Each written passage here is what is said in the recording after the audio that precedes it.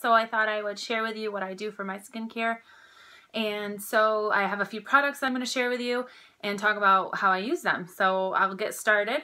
The first thing that I use for my skincare routine is coconut oil. I use unrefined cold pressed virgin oil. I picked mine up at my favorite grocery store, Aldi, for $4.99, I believe. It's the cheapest that I found it.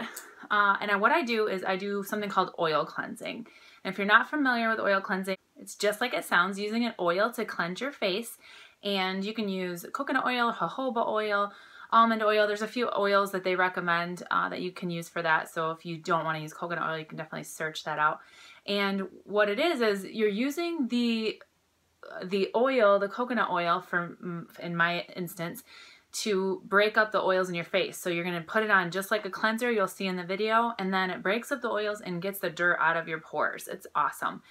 When I do a toner afterward, which isn't too often, but I'll use that cotton pad, and it's super clean after I do the oil cleansing, unlike any other thing I've used for cleansing.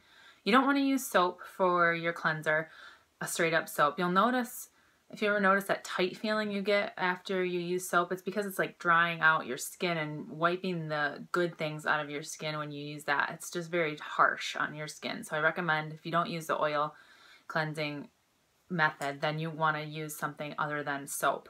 And if you have, this is really good for any skin type. Even if you have acne prone skin or oily skin, I really recommend trying this for even 2 to 3 weeks. I know this, it might make you shudder to think about because it's oil and you're putting that on your skin and your skin's already oily.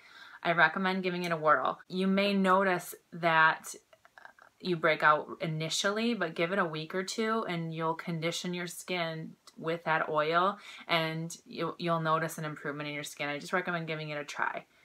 And so after I do my oil cleansing, at least 3 times a week, this is the second most important thing that I can do, I would say, for my skin, and that is exfoliate.